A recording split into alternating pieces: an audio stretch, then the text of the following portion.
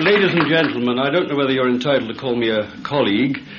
I was a film critic many years ago. Indeed, I was a film critic on the oldest European newspaper, the Gibraltar Chronicle, which in 1943-44, when I worked for it, was the only non-fascist newspaper in continental Europe, even though it was run by the British Army.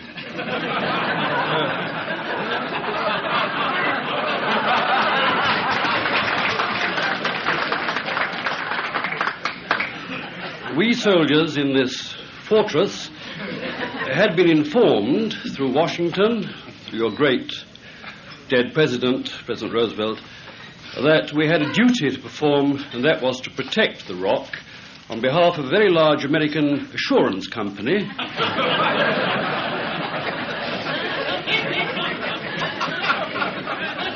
We were told that if we let this Rock fall into fascist hands, the future of American civilization would be in jeopardy. And as an earnest of this American civilization that was in jeopardy, we were allowed to see many American B films.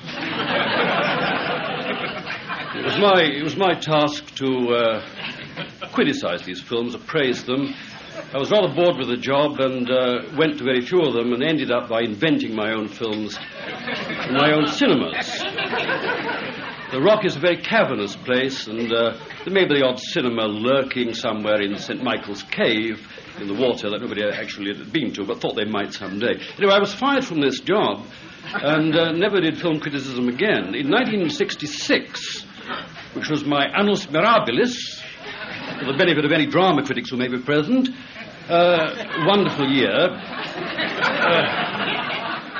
I had many jobs. I was drama critic for The Spectator, and simultaneously I was opera critic for Queen, great heterosexual magazine.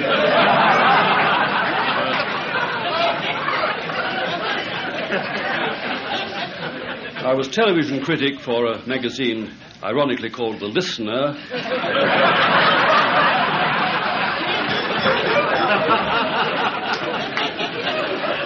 And I was food and wine critic for a left-wing paper that eventually folded up. It was generally recognized that I couldn't do all these jobs efficiently at the same time. And I noticed one night in a particular theatre during the first act, there were other critics who'd been deputed by their newspapers to sit behind me and see if I genuinely walked out after the first act. My normal procedure was to see one act of a play, the second act of an opera, and have some food and wine afterward.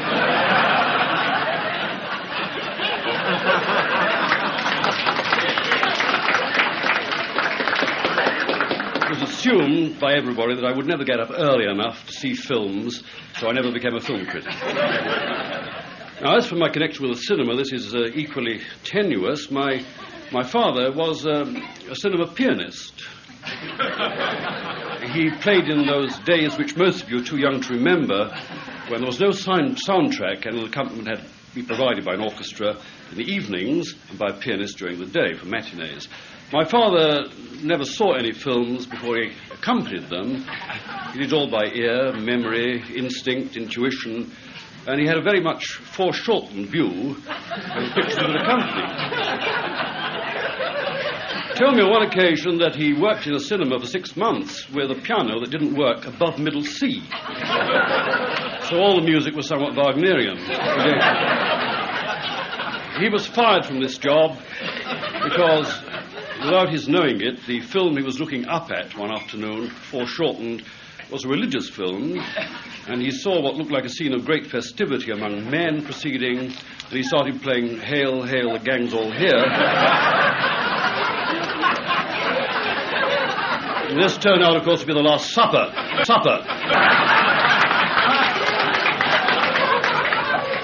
Now, I'm sorry I've allowed a blasphemous note to intrude, but this is, after all, a New York Sunday. If I continue just for a second with the blasphemy, I suppose my own relationship with this film is that of primal creator with ultimate interpreter, which finds its most megalomaniacal, if I can use the term, or most mythical metaphor in, say, the relationship between God and Cecil B. DeMille, or it may be the other way round. God wrote a marvellous book, a bestseller, marvellous title called the Old Testament. I don't think he's ever received a penny in royalties for it. But God is a spirit, and I'm merely a consumer of spirits. And my case with regard to this masterpiece, which I think will make a lot of money, is somewhat different. As far as Kubrick's concerned, I knew little about him. I was told over the telephone that Stanley Kubrick wished to make my book, A Clockwork Orange, into a film, and I would get no money from it. Well, I said, I know this already. You need to tell me. But he said, would you rather he made it and get no money or somebody else make it? Well, I had a vision of Ken Russell making it.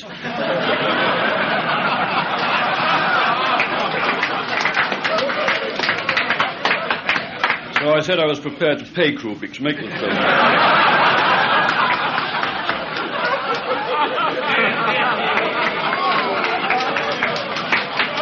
Turned out to my surprise that Kubrick did not actually need the money at the time. Kubrick reappeared in my life, or very nearly. He hadn't really appeared at all, had he? He reappeared by name very nearly when I was in Australia, and I was summoned to London to see Kubrick because of two lines in the book. He wasn't sure whether it was a copyright or not, or whether they were quotations from an existing song, whether I'd actually written them. So I rushed from Australia to New Zealand, to Hawaii, San Francisco, New York, and eventually ended up in London and appeared for lunch at that old English tavern called Trader Vic's. After a couple of old English noggins of Mai Tai, Kubrick did not turn up.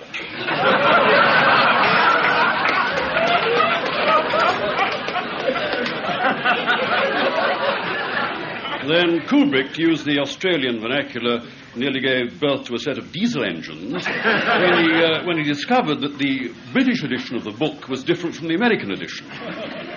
Indeed, the American edition, if anybody's interested, has 20 chapters, whereas the British edition has 21. There's a cartoon in the British Daily Express which shows a man and a woman leaving the cinema, having seen Kubrick's film, saying, "George, dear, I do hope they don't make Son of Clockwork Orange." Well, this is no joke, because chapter 21, in the British edition, is precisely that. It's an account of the son of Clockwork Orange, and anybody who wishes to make this movie as a follow-up is welcome to see me afterwards.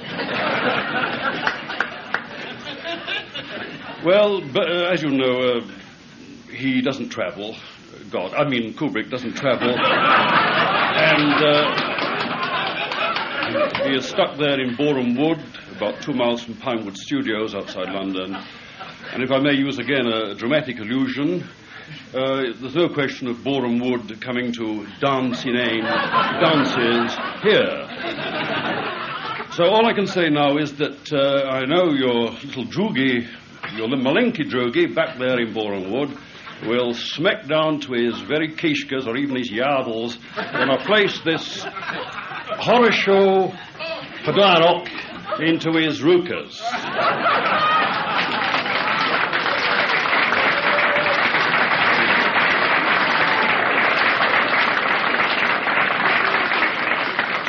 On his behalf, ladies and gentlemen, I say thank you for your generosity.